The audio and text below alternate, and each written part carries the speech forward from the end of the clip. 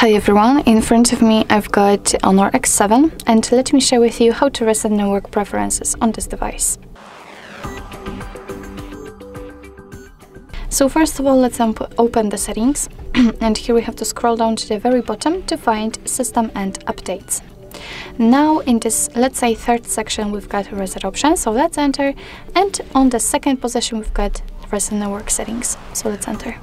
And here your device will inform you what kind of settings will be reset, so the Wi-Fi, mobile data and the Bluetooth. If you're ready, tap on reset network settings, and here we've got also the information that this operation cannot be undone. So if you're ready, tap on reset network settings, and as you can see, the network settings have been reset successfully.